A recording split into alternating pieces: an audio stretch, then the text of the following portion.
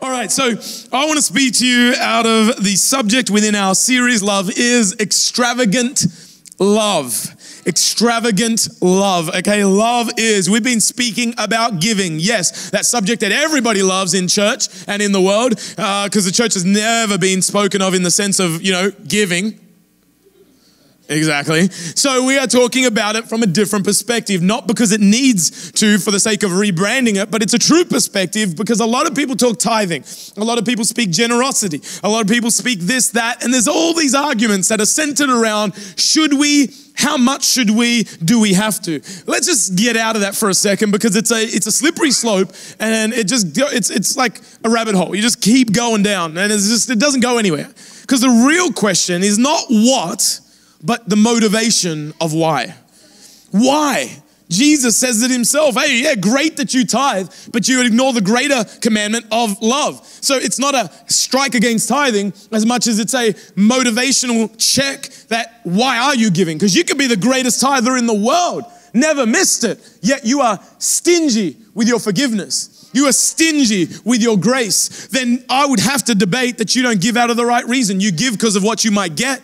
But are you really a person where the spirit of generosity has permeated into every little area of you, or are you compartmentalized? Compartmentalization will always allow you to, I guess, justify the means in which you give. Well, I give of my time, so I don't have to give of my talent. You know what? When you are generous through and through. Have you noticed you can't be bitter in one area and it stays there? You know what I mean? You can't be cynical in one area and it stays there. You become cynical in one area, you become cynical about everything. Like someone says, hi, nice to meet you. And you're like, walk away. Yeah, I bet it's nice to meet me. Ooh. Teach you that at your church leadership class. Ooh, Mr. I have a people shirt on. I know what you're trying to do. Yeah, of course we know what we're trying to do. We're trying to connect you. Duh. You know what I mean? But when you're cynical, you're like, oh, I know the game. You wouldn't speak to me if I was somewhere else. Just take it easy. Because the spirit permeates. And I want to highlight a woman in the Bible, Mary, who does a extravagant action. One thing I've always known about extravagance, as I look back at it, is that it divides a room. Extravagance frustrates the stingy, locates the stingy, because they always have an opinion. Well, that's a bit wasteful, isn't it? Well, I wonder where that's going to go. Well, you know what? At the end of the day, if you gave because you gave to him, you're not wondering where it's going to go. That doesn't let us off the hook. But I'm just saying, if you can't celebrate it, maybe there's an issue. If you can't celebrate your neighbor's win, there's an issue. If you can't celebrate someone else doing better than you, maybe there's an issue. And often what we can't celebrate is an indicator of what is broken in here.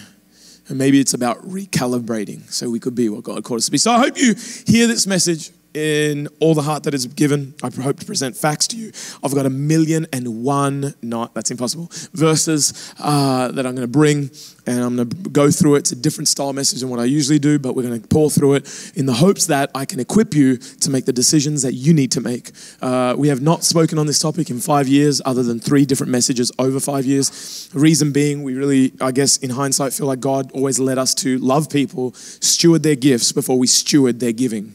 And if you've been here any amount of time, you realize that I don't do a giving message. We don't do a giving message every week. We just say, thank you for your gift. If you're visiting, take this as our gift to you. You know how we do it, People Church, done. And most of the time I even forget doing it. And you guys, I just forget it. And some people go, that's awesome that he doesn't care about it. No, I'm just forgetful. So trust me, when I get to Monday, I'm like, you know what I mean? And actually, I hit myself a little bit too hard there.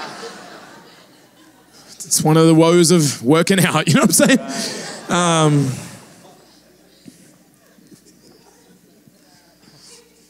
Okay, so 6 days before the Passover, Jesus came to Bethany. Man, 6 days before Passover. That's incredible. Just because we know what Passover is, it's a moment where where God saves his people and creates a meal, much like communion, centered around a remembrance of his salvation. It's quite incredible that It all happens at the same time.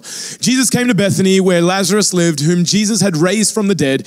Here a dinner was given in Jesus' honor. Martha served while Lazarus was among those reclining at the table with him. Then Mary took about a pint of pure nard, an expensive perfume. She poured it on Jesus' feet and wiped his feet with her hair. And the house was filled with the fragrance of the perfume. I've got to say this about extravagance. It fills the room. Extravagance cannot be ignored. Extravagance will snap your attention. Extravagance is something that will put worth on somebody. And I know it's not the only way to put worth on it. If that was your initial thought, well then, I know, we all know, okay? We all know it's not the only way. But I got to tell you, generosity is an incredible way to be extravagant with your words, extravagant with your actions, extravagant with your finance. And by the way, when the Spirit permeates, it's not one in lieu of the other. You know what I mean? Because at the end of the day, sometimes we do that in a means to justify what we don't want to give. You know, the one area that you often can't give is the one area that you need to. Because there's a reason that you cannot be generous with your forgiveness. You quite often just don't understand it. And what we see here is it fills the room. And like I said, it always divides the room, right? Always divides the room. Let's go to the next bit. It says this, but one of his disciples, Judas Iscariot, you got to say Judas' name like that. Judas Iscariot, who was later to betray him, objected. Why? Objections out of a stingy heart always sound good at face value, don't they? They just sound so good at face value. Why wasn't this perfume sold and the money given to the poor? It was worth a year's wages. He did not say this because he cared about the poor, but because he was a thief. As the keeper of the money bag, he used to help himself to what was put into it. Hey, this is why the reason that we argue how much we should give and if we should give is because we want to keep it. Do you know what I mean? Like, have you ever, I've learned with my children, they're still learning how to negotiate. So sometimes they'll be like, I'll give you this Batman toy if you give me. And I'm like, and often the trade is completely unfair. And I just don't hold on to it because obviously I don't care about it. You know what I mean? I'm like, yeah, sure. Take this loaf of bread. Which always ends up a bad idea because they're doing an experiment with it that I wish they didn't do. When I come back to it, I'm like, I never thought you could do that with a loaf of bread. God bless your creativeness, but still. See, you hold on to what you want to keep. And the reason we argue first about should we have to, do we have to, is because we want to keep it. But here's the thing, you count what you care about most. Mary did not count what she was giving up. She counted who she was giving it up for. Judas counted what was being given up, even though it wasn't even his. See, a stingy heart will not just monitor their own gift, but everybody else's in the room. A stingy person will come in and be uncomfortable with the extravagance. And yes, I got to say that as the church worldwide, we have not done great with this. The church has done this out of the wrong motivation for many years, taught to manipulate and guilt. But why don't we take that out of the context for a moment and ask this simple thing in the pattern of what Jesus did for us?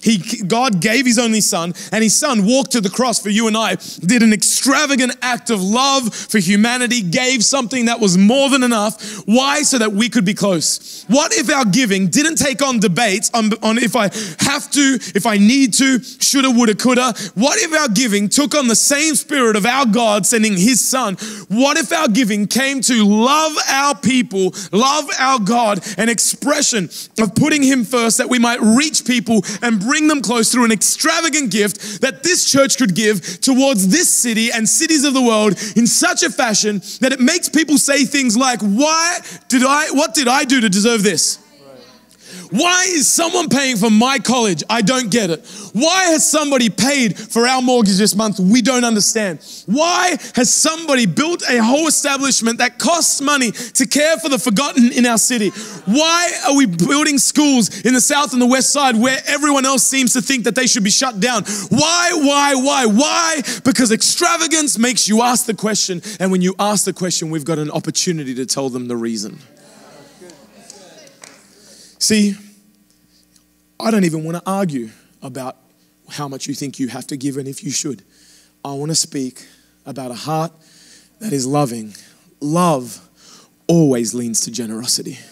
So let's talk about giving for a second. What does the Bible say about it? What does it even talk about? When, what, how, where, how does it happen? Let's go through a whole bunch of verses for it. Genesis 14:20, and praise be to God Most High, who delivered your enemies in your hand. Then Abram gave him a tenth of everything. This is pre-law, meaning it was not mandated at this point, right? So why? Seems like the only possible conclusion is it came out of a want to, not a have to. Abraham did this because he wanted to give God a gift, but beyond that, it's talking about a tenth of everything, meaning 10%. 10% of everything he owned, he gave back to God. Why? Well, we know this, that God just came through for him. So out of what God did for him, he was inspired and moved to give back to God. Does God need it? No, he can create it. Abram did it because of what God did for him. So what we start to see, we're going to see a case building where even before it was expected, those who loved God gave it undirected. They just did it because of what God did for them. Next, please, thank you. And this stone that I have set up as a pillar will be God's house. And of all that you give me, I will give you a tenth. Again, Abram saying, what you give me, I will give back to you. What you give me, I will give. Seems like a good deal, because if God knows you're going to be a good steward and you're going to prioritize God, there might be a sense of reward in it, not that's why we do it. Exodus 13:1-2 says this, verse 1-2 says this, the Lord said to Moses, consecrate to me every firstborn male, the first offspring of every womb among the Israelites belongs to me, whether human or animal. We're going to hold on this one for a bit. This whole principle you see again in Leviticus, you see again in Numbers, and it talks about a simple thing, that the first of our fruits, the firstborn, is God's. And if we are not going to, and basically we either have to buy it back or redeem it. So this is why in Leviticus it commands that we would sacrifice our first of our livestock, a perfect, unblemished lamb, to then buy back and redeem our firstborn child, because obviously God's not into us sacrificing our children. So he's like, buy it back, and this is the way you buy it back. Again, we start to see a theme building of first things first, putting God first and realizing that he is provider, and out of that provision we give, and that starts to consecrate, separate, bless the rest. We see this. And you've got to understand this, that all through the Bible, you're going to see opportunities where God has set things aside that are not to be touched. Opportunities for faithfulness through exclusion and giving. The tree in the garden, it was the only thing we weren't to touch. Why? It was something that he commanded. Again, an expression of God. We have reserved a space in our heart that we give you and we honor with what is most difficult to do so. Everything. Our everything, right? Go to do I have another one in there? Leviticus 27:30 says this, a tithe of everything from the land, whether grain from the soil or fruit from the trees, belongs to the Lord. It is holy to the Lord. Whoever would redeem any of their tithe must add a fifth of the value to it. Every tithe of the herd and flock, every 10th animal that passes under the shepherd's rod will be holy to the Lord. No one may pick out the good from the bad or make any substitutions. Basically saying, we don't choose what we give what is first. Again, if Jesus came not to abolish the law and not to fulfill the law, the statement says, but to fulfill the purpose of the law, it means this. Before the law, God wanted relationship with us. We mess that up. He provides the law as a means to come back to him, as a means for knowing how to relate to him. That messes up. So he sends what the Bible tells us a better covenant. And that covenant is Jesus as a perfect sacrifice that brings us back towards God, right? And brings us in close relationship with him. So Jesus comes in as a way to bring us back. So he came to fulfill the law, right? Fulfill its purpose. Meaning there's a reason why God asked for everything beyond just doing it. I grew up with a mother that just said no. And I'd be like, why? And she'd go, because I said no. And then if I said why again, she just did this. Which was nice, because she always tested my vision first. She was like, you see this? And I was like,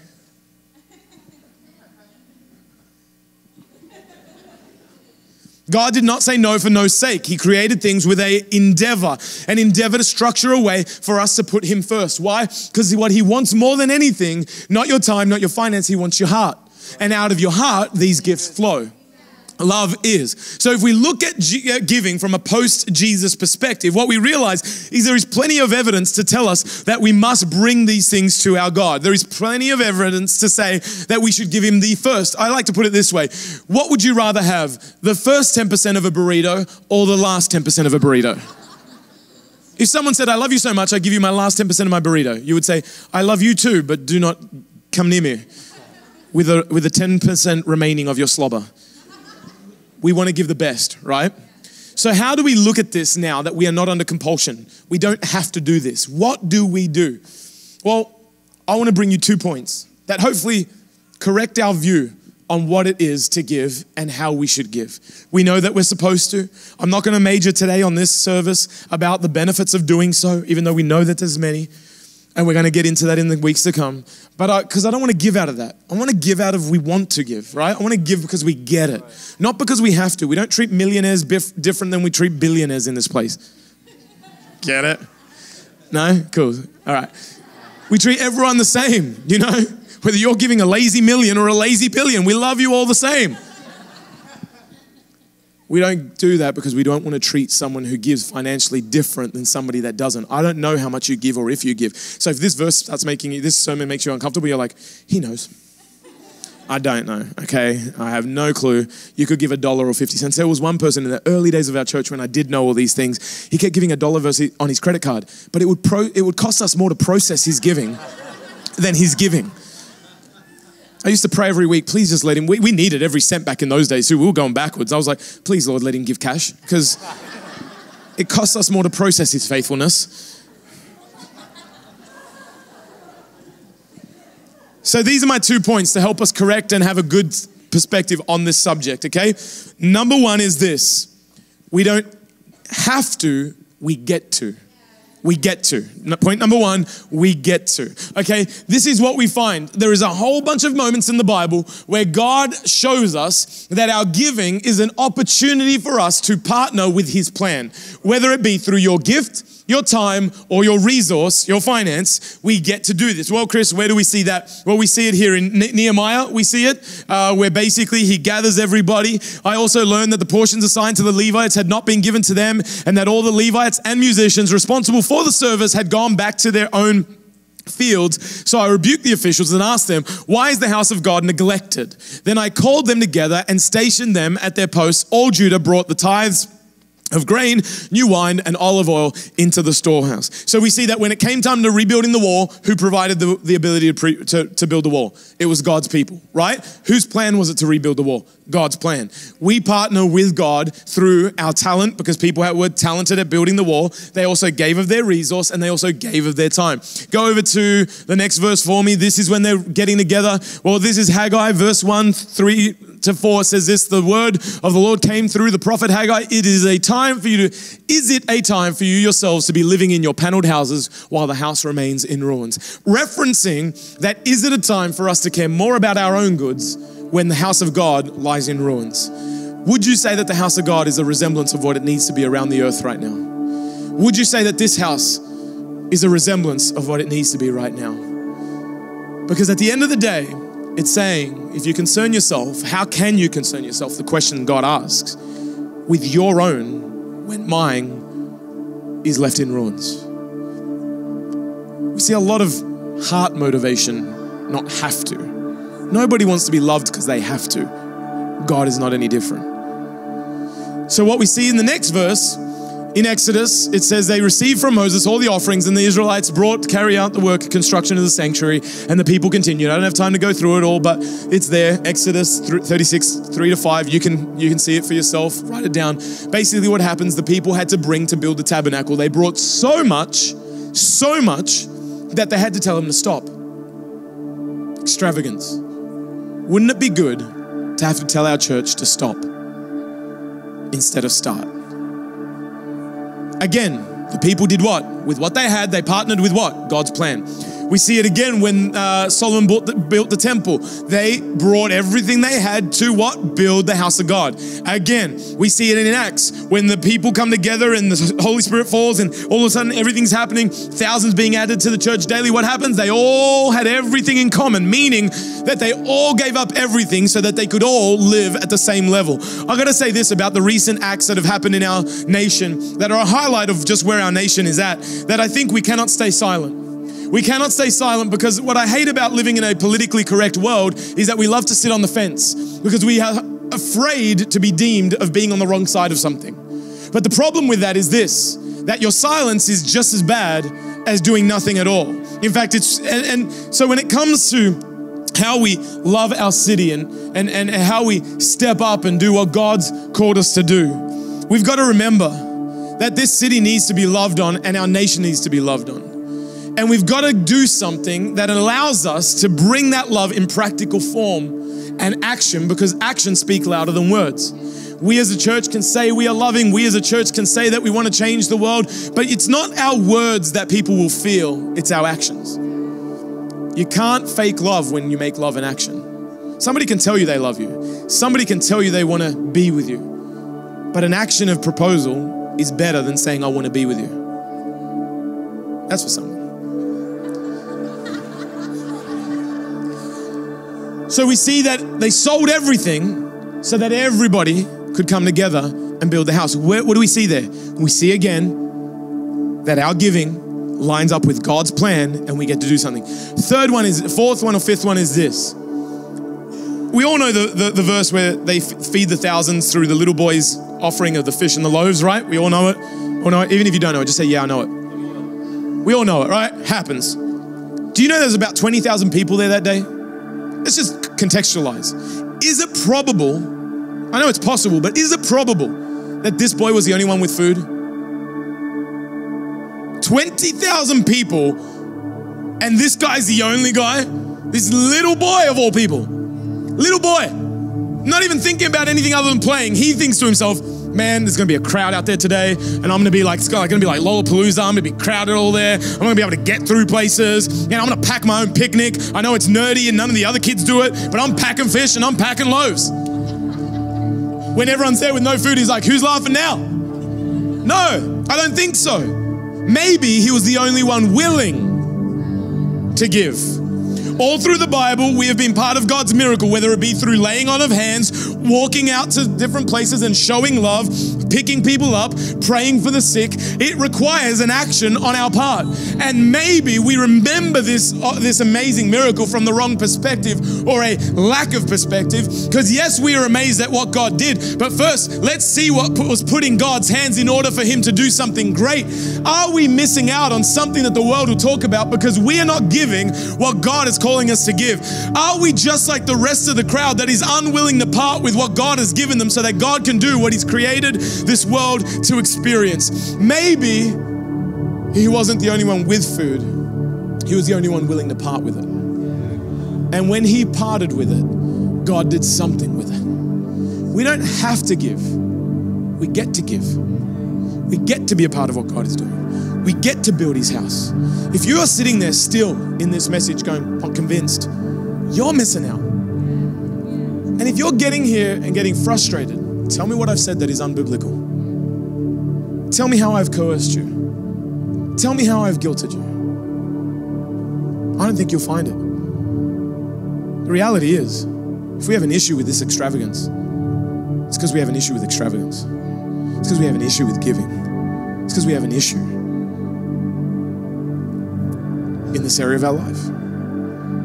And by the way, if you're good at tithing but you can't love your wife, you don't get giving. You don't get generosity. Generosity doesn't get you off the hook. Tithe is not a bribe. Tithe is an expression of love for your Savior and humanity. Second thing is this. Second point is this. We don't have to, we want to. We want to. For God so loved the world, he sent his only son. God has always been giving, God has always been loving, and he loved you enough to send his son. Did he have to? No. He wanted to. Do we have to give?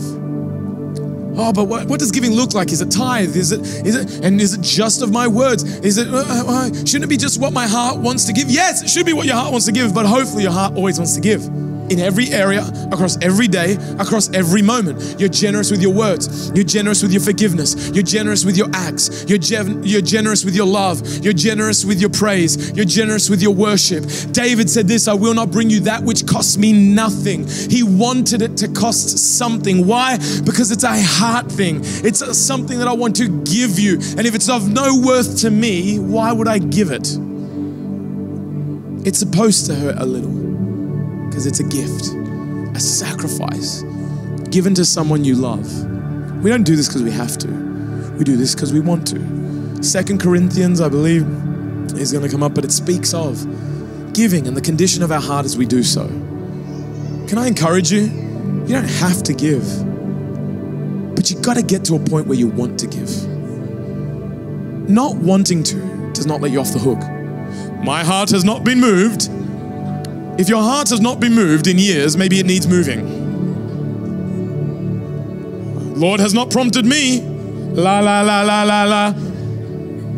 That's how we go through it sometimes. I know this, love is. Love is an action. Love is generous. Love is kind. Love is. Love is not a bunch of words.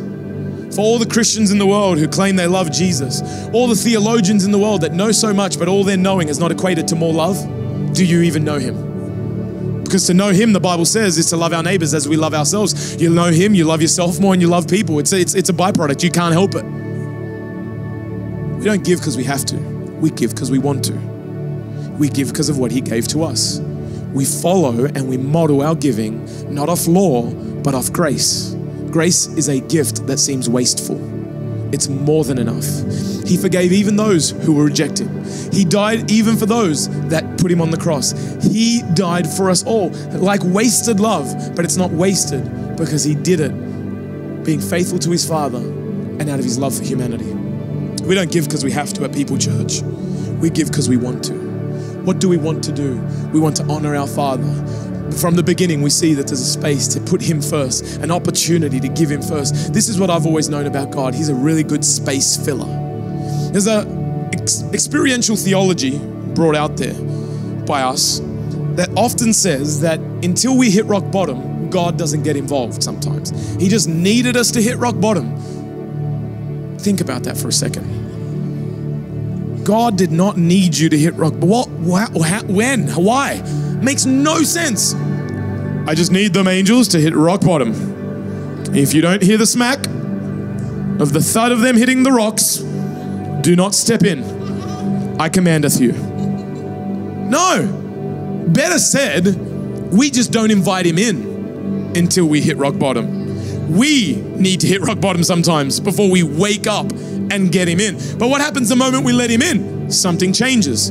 God needs space to move.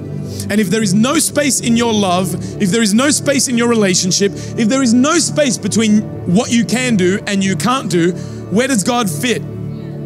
Is there space in your finances for God to come through? Is there space in your budget for him to prove himself faithful?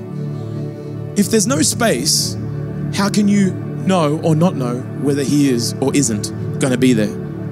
Have you structured your life with space for God?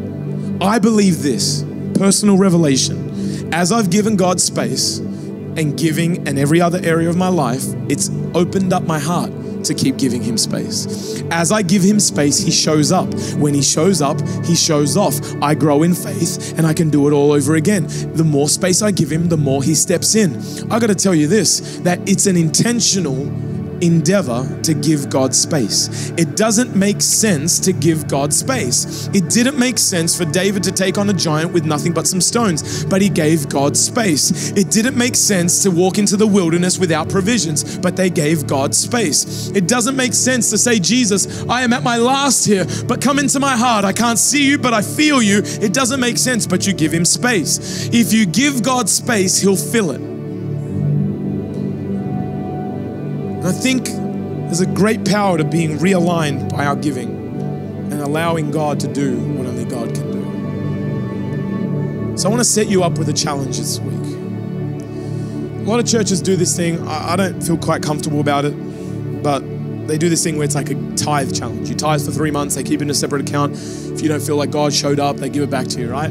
I don't know why I don't like it. Maybe because I don't like gimmicky things. It's not a gimmick, it's actually cool. I mean, good on you. But I just don't know. But I will say this. Why don't you see if God will speak to you about actioning this love that you have? Chris, I already do so, and I've been praying for months. Cool. But as I know my children, my love for them grows. And if my love grows, the way I loved Audrey in our first year of marriage should not be the way that I love her in our 10th year of marriage. Because if my love has not grown, you've got to ask, is it there at all? And secondly, love, if it's not growing, it's not staying stagnant. It comes under the law of entropy, where if it's left to itself, it will die. What are you doing to fuel greater love? How are you stepping out today as a Christian in greater ways than you did yesterday? Because we know this, the further you step out, the more He steps in. If you're going and growing comfortable, you've got to ask a question about that. I'm talking to everybody. I can't set what God is going to call you to do. I don't even know if He will, but I hope that He brings to light areas in your life that you practically need to love more. Maybe some of you have been the most faithful tithers that have ever existed, but maybe love needs to go beyond that. Maybe love has to become generous, not just have to. Maybe it has to become generous in the way you approach your workplace. When was the last time you actually loved, became generous with your gift in your workplace? Or do you just give your boss what he pays for? Because your extravagant giving will make a way. It'll divide and fill a room. It'll help people know. So let me put it this way. As we wrap up, if we were to give because we don't have to, but we get to, and we love to, let me tell you what giving could look like. Buildings aside, because obviously we are going to need one. In fact, it's annoying to have to rent something for almost the price of what we have to buy one and have no access to it. But that's not our major goal. We at the moment provide a $5 lift code so that people can get to church from all over the city. What if we could extend that to be $15 so that the single mother that can't get here can get here? What if we could then create a program where we loved on our city, and those who didn't get the opportunity for college, we could pay for out of extravagant love and gifting? What if we could come in and pay for a single mother's whole bills and year of expenses because she's carrying children and the father is absent? What if we could do that? What would that say about us, and what would it say about God? Because one thing I've learned is the gift says nothing about the receiver and everything about the giver. It says nothing about the receiver, but it says something about the giver. What if our love married that which God has done for us? What if we gave so well that we could clothe children and send them back to school well? What if we could help homeless people, the forgotten in our city, the downtrodden? What if we could do something that would change lives? What if we could start schools in our south and west side? What if we could, start our own university? What if we could start bringing water where they can't get water in the places around the world? What if we could help people live a better life because of our extravagance? What if we could love our children, and every time they come to children's church, there's a gift there waiting for them, a service that makes them go, wow. What if we could do tangible things to love on our city where the government can't afford to do it? We can step in. What if we could do this? Not better cars, not better buildings. Yes, we need a building, but if that's as big as your vision gets as a church, I think you've missed it. We need to be a church that loves on a city extravagantly, so much so that Chicago, Detroit, Barcelona, Madrid, Tokyo would look back and go, I don't even know these people, but this is something different about the church I've never seen before. They're not into building buildings or brands. They're into building something that is greater and longer lasting than that. We need to rebuild the walls in our city, and we need to rebuild the walls in the nations around the world, and it cannot be done alone, and it cannot be done out of have to. It's got to be done out of want to, get to. That could change the world. What if? Sitting there on Facebook arguing about whether we have to. And if you're sitting there wondering what we might do with it, I think we've proven we've been pretty good with that. And secondly, you got to know you're not giving out of your motivation. If the only reason you're giving is because it's going to do something great, you missed it. You always give to God first. And out of that gift to God, good things happen. Church, we're going to keep teaching on this. I believe that this subject has hurt people, but it shouldn't. I believe that this subject has become what allows there to be a noose over the vision of our church and churches worldwide, because we get so caught up with have to that we miss the greater law of loving and getting to and wanting to. I hope that this week you ask the question to God, God, what, how? And address every area of your life. God, I need to get more generous in every area of my life, my giving, financially, my time, my talent. Some people in this room have been called to ministry and you will not give your gift to God because you're afraid of whether you could be compensated for it. You gotta trust Him. Your gift is needed. So right now, we're gonna stand and we're gonna take communion.